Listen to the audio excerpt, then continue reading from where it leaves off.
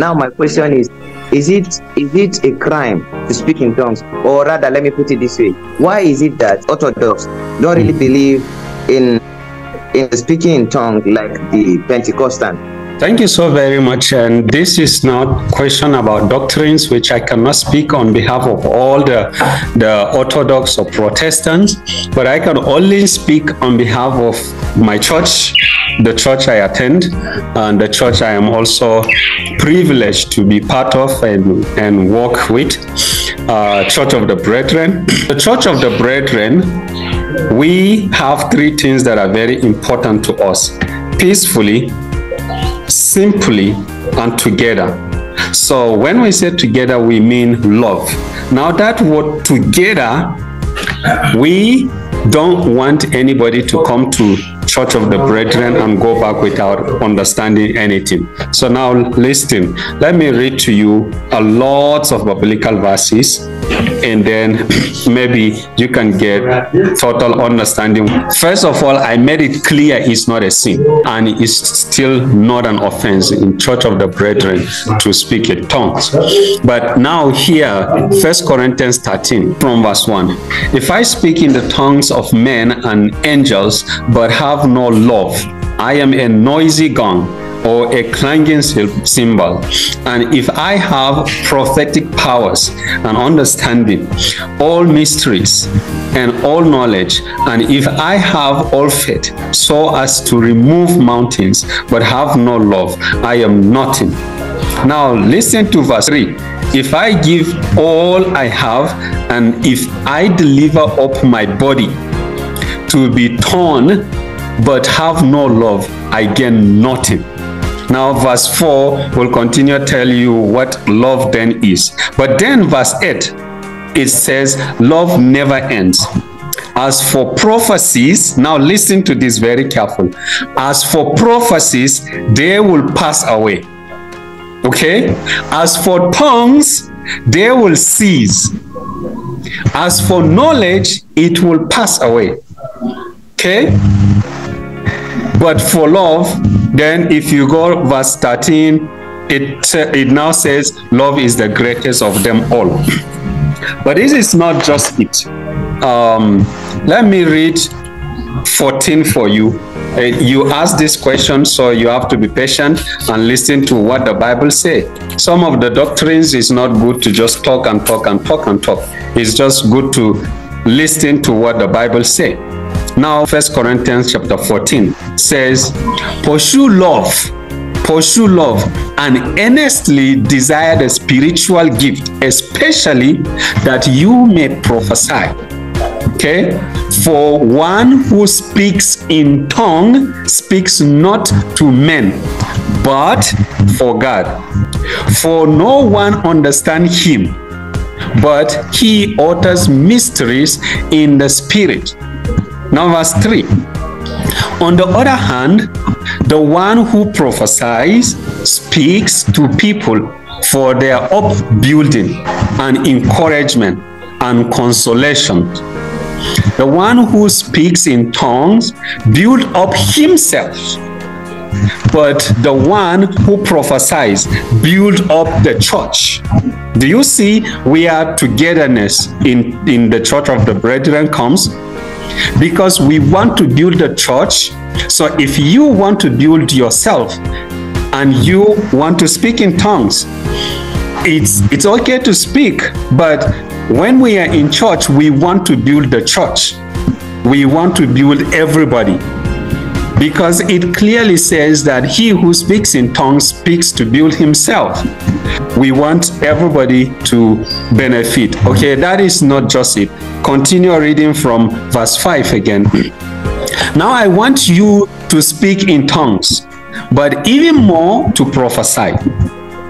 The one who prophesies is greater than the one who speaks in tongues, unless someone interprets, so that the church may be built. So it says, if you speak in tongues and nobody interprets, you are just wasting the time of the whole congregation. You're just building yourself and you don't even bother about the rest of the congregation. Now continue reading verse 6. Now, brothers, if I come to you speaking in tongues, how will it benefit you? Unless I bring you some revelation or knowledge or prophecy or teaching. Okay, revelation, knowledge, or prophecy, or teaching, 4 things. Paul says this is the one thing that will benefit you. These are the 4 things that will benefit you. But if I come to the church and start speaking in tongues, how is that benefiting my servant?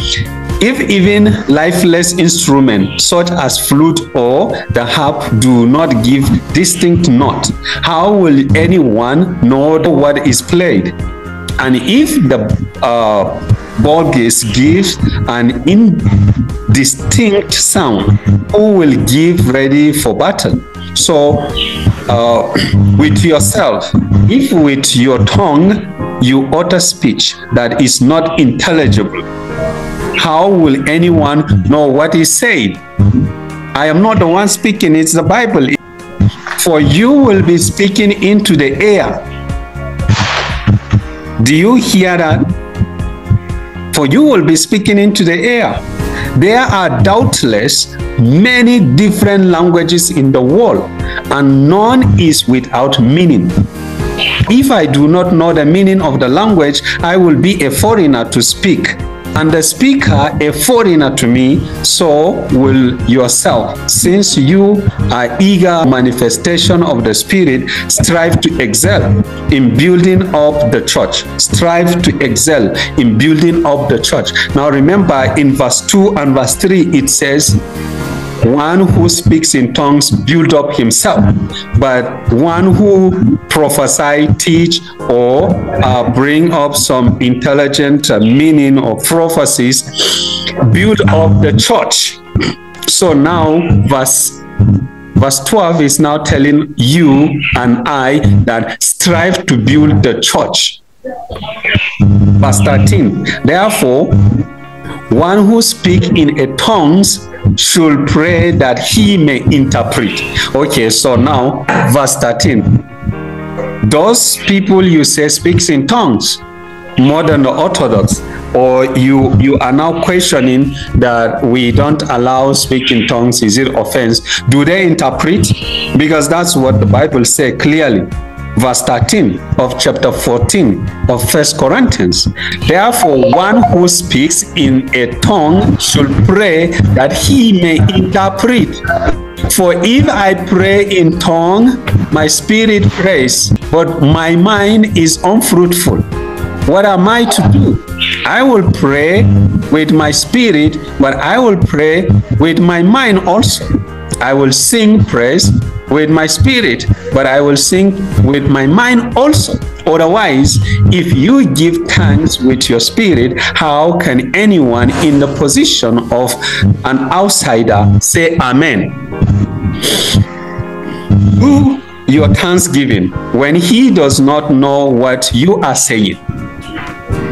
Verse 17, for you may be giving thanks well enough, but the other person is not being built up.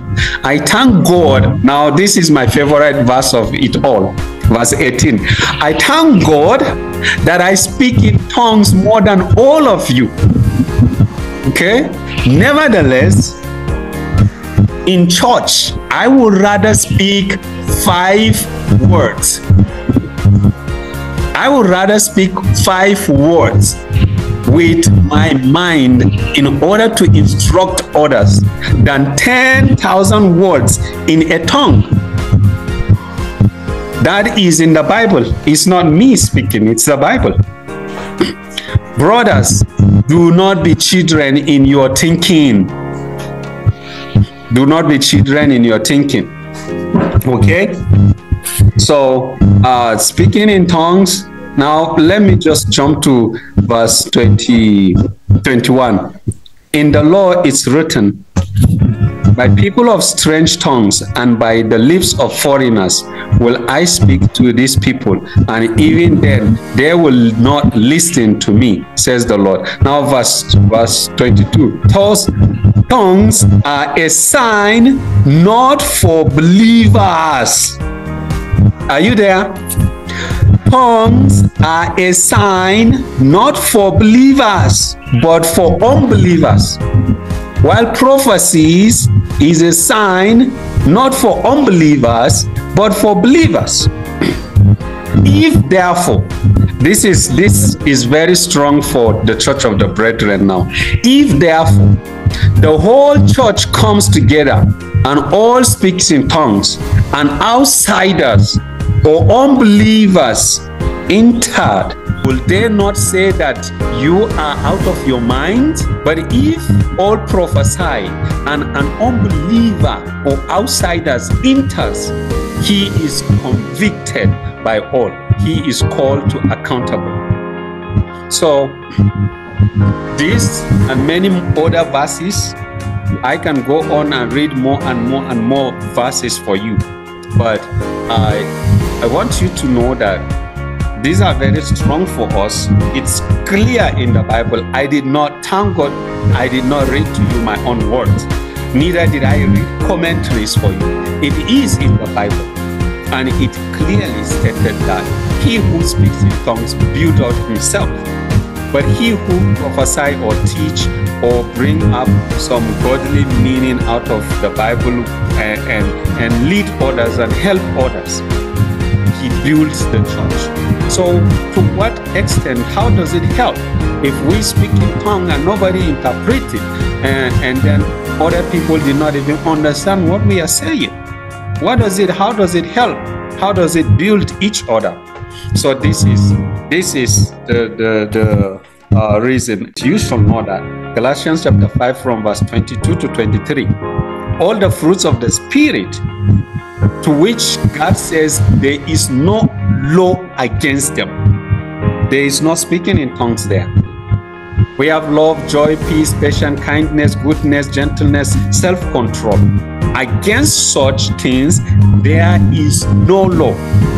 So if you have these 9 fruits of the Spirit, law does not exist against you. In another way, in other words, you are not going to be condemned. You are not judged. So if you have the fruits of the Spirit, which the speaking in tongue is absent, then God and the Bible says you are not condemned. So who is there to judge you? Nobody. The Bible is clear here. If you have the Spirit, the fruits of the Spirit, you are saved. You are not condemned. So why do we need speaking in tongues to be saved if the fruits of the spirits are clear here and we cannot find the speaking in tongues in it? So I will stop there, I think, for now. Just like we said, you can drop more questions at the comment sections or contact us all the time if you have more questions and if you want to talk more. So thank you.